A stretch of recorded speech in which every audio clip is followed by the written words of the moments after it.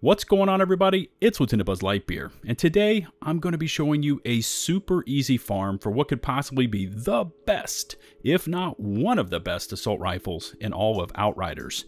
Now, if you are able to get your grind on, this 3-round burst AR packs seriously high base damage, and once fully upgraded will reach epic level, and therefore allow it the standard 2 mod slots.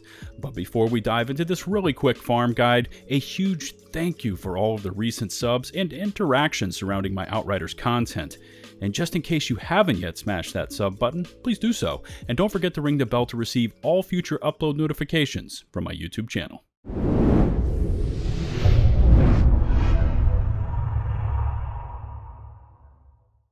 Alright, not wanting to waste any more time, here it all is. Now, in order to perform this farm, you will need to first purchase the Hell's Rangers content pack if you don't already own it. I did not. So since I play on PC, I jumped into the Steam store, paid the $6.99, and was ready to begin the farm. Now, the reason you need this content pack is for one very specific weapon contained in this DLC, and it is the Earthborn Renegade's assault rifle. Now, it doesn't look like much now because it's only at rare tier and at level 10, but once fully upgraded, this mouse turns into a monster.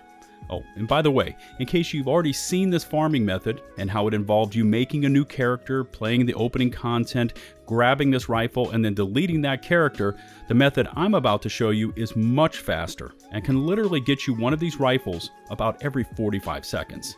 Okay, so what you need to do first is go to your stash, grab this weapon, place it into your backpack, and then equip it. Next, run over to the Expeditions bench and select any expedition you want, preferably one that does not cost you drop pod resources. Load into that mission, and you are ready to begin. So just run into combat with this rifle equipped and get off a few hits on any target, and then just stand there and let the enemies kill you. Once prompted to retry or abandon, you want to select Abandon. Once you have loaded back into your base camp, oh, and FYI, you don't need to do this step I'm about to show you after each time you abandon. I'm just showing you this and why you will need to do what I am telling you to do. If you look at your stash, where it once said inbox, you will now just see a locked symbol. Now, to get rid of this, into your menus, select return to lobby, and then once you are in your lobby, select continue game. You should now be back at your base camp, and so you want to run back to your stash, open it, and now look at your inbox area, and if you've done this correctly, the Earthborn Renegade's assault rifle has once again appeared in your inbox. Go ahead and take it out and put it in your backpack, and then just rinse and repeat these steps over and over again until you have as little or as many of these rifles as you want. Now, when I attempted this farm, I did it like 10 times in a row and then moved on to the next step. Now that you've got the assault rifle stockpiled in your backpack, run over to Dr. Zahidi and select the I need to upgrade my gear icon to begin. Next, select one of those level 10 Earthborn Renegade assault rifles in your backpack and then select the Swap Variant tab to begin. Now, you will be prompted with either to swap to the standard or tactical variant, and you want to select the tactical variant tab, which should cost you 46 iron. Once you have okayed this swap, the game will not only change the weapon from a full auto variant to a 3-round burst tactical variant, but it will also randomly assign your new variant a random firepower number, ranging anywhere from a minimum of 280 up to a maximum of 400.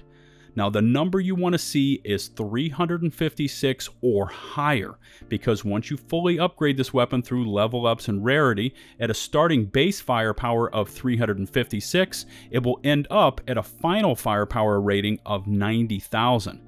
So if you can get anything higher than 356, you're doing pretty well, and you should just finish this up and call it a day.